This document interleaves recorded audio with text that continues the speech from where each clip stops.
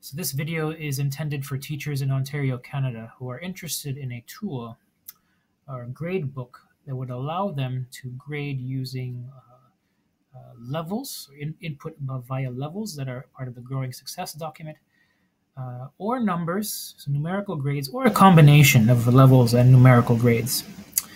It's also intended for teachers who are looking for something where they can input grades via overall curriculum expectation, rather than just using chapters or units. So in particular, it's my intended purpose is for using this in spiraling curriculum content. So here what I have here is a spreadsheet. This is my gradebook. I modified a Google template to create this. And there are 3 sheets here. So the first one is overview. An overview gives you information about the overall part of the overall data of the course, the inputs basically. So you define your level grading system here. How big do you make each interval? So I mean, level 4 encompasses a mark between 80 and 100%, but if you want to further break it down, you can, and you can define the intervals here. So anything highlighted with the kind of light red background are the values used in the calculations for the grades. So I can define my intervals here, and these will be used in the calculation of a student's grade. I also have a graph of the distribution, which gets automatically updated as you enter grades. That shows the distribution of the class, the students in the class, and what levels what the frequencies of each levels, where will you find your students. So when you see level 4, this encompasses all the little level 4s that I have here, the level 4 plus, level 4 plus plus, etc. Same for the level 3s, level 2s, and level 1s. The spreadsheet also calculates class average and class median, and it tells you how many students are at each interval or each achievement level as well. There's also settings down here to indicate the weights of your criteria: knowledge, thinking, communication, application. So depending on your course, you may have those weighted differently. And you can also change the weight multipliers for each of your different kinds of assessments. So if you treat tests worth more than quizzes, you can indicate by how much here in this table. So anything that's highlighted in the red background, you can change, and they will be reflected in the spreadsheet. The overall expectations are listed here, and a quick short code is used for each one so that you can select them when you're entering grades. So that's the overview. Under the next sheet here, grades, here's where you enter your grades. So I have a dummy list of mathematician names to populate this class. You can enter in any numeric IDs you want, student numbers and whatnot. That's there for you. And here's where you enter the grades. So you can notice that I have levels and I have numbers. So if you wanted to enter a mark for a level, so here I have test number 1. I can indicate the overall expectation that falls under, so quadratic functions number 1. The type is T for test. That's also indicated from the overview page. And category, so C stands for communication. Okay, and then I enter in marks for each student. So you'll notice too that if I enter, let's say, if I change Alan Turing's grade from level 2 to level 4 plus, the color of the cell changes, right? So the green colors tend to be the really good ones, level 3, level 4, and then as you go down to yellow and then red, you're going into level 2 and level 1 territory. So you have a nice visual interpretation of how a student is progressing as you go from column to column down a student's row. Okay, and so then these levels do get converted to numbers, which are used in the calculation of the student's average. If you want to enter in points, you can as well. So you just indicate in this row here how many points is your evaluation out of. So if it's out of 100, you indicate that here, and then you enter in the numeric marks here. Same thing if it was out of 5, then you can do that here, out of 5, and then enter in the numeric marks here. There's a row here that will indicate the average for the class for each assessment, and all those numbers that you enter will also be reflected in your student's average. And even the color codes for the cells apply to numeric marks as well. So if I enter in we look at here, let's say this column here, test number 3, a mark out of 25. Well, 23 out of 25 is a mark in the level 4 range. But if I change that to, let's say, 10 out of 25, well, it's a very poor mark, and you'll see the color gets changed as well to reflect that. And that is the grade entering portion of this.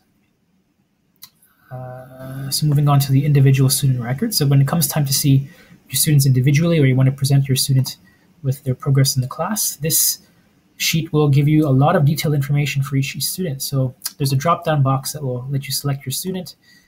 So again, I'll go back to Alan Turing here, since he's the first one on our list.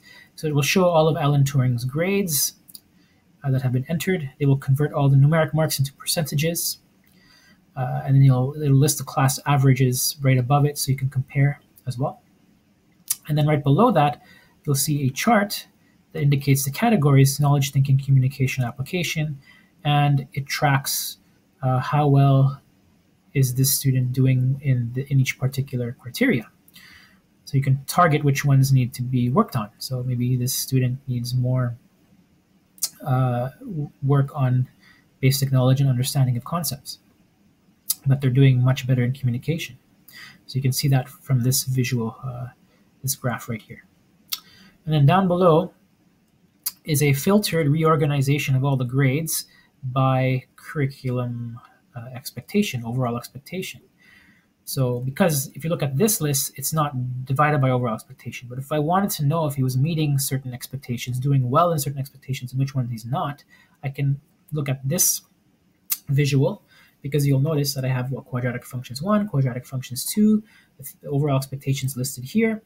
And for each overall expectation down the row, you can see all the grades that are associated with that one. So these are all the grades associated with quadratic functions 1, QF1. And you can see here at QF3, well, the evaluations associated with QF3 are all very poor. Okay, you'll notice by color as well, level 1s. So you can quickly identify which overall expectation needs some work, especially if you're spiraling curriculum throughout the semester. You are repeating overall expectations every single month, and you can quickly see the trend, whether it's improving or they're worsening, they're not getting the concept, or it's clearly shown here visually. And as another way to calculate a student's mark, so if you don't like the numeric averages here, and you're trying to find some way to follow the student success, the growing success document, where they say you should calculate a mark based on their most consistent and most recent mark. So as you go down the list, you'll notice, well, okay, if you treat the way you enter them as the most recent mark, then on the far right side will be the more recent entries. But what I also do is a mode calculation. So the most common value here appears here in this blue square. So it looks at the color of the squares. You see, if I count more level 4s, okay, it doesn't matter whether it's plus plus or minus or 99 or 95. If they're in the level 4 range, it counts that and it indicates, well, level 4 is the most common level in this expectation. So this expectation could be given a level 4. Whereas if you look at quadratic functions 3, well, there are all level 1s here, so the most common one is level 1. And in other sections, well, you have 2 level 4s and 1 level 3, but the most common one is level 4, so it's a level 4. And it does that for every single overall expectation. This one's blank because there's no marks entered for SF3. But here you have a list of all the modal marks, and from that you can calculate an average, or you can look at the mode of these marks. So if you look at the mode of these marks, it's level 4. This level 4 repeats most often, and that's calculated here in the purple cell. So you don't have to give this as a mark. I mean, it's still another range. It's a mark you have to determine, but it's another piece of information that helps you make a more informed judgment of a student's mark. You can also compare this to Alan Turing's actual calculated average. His average was 72.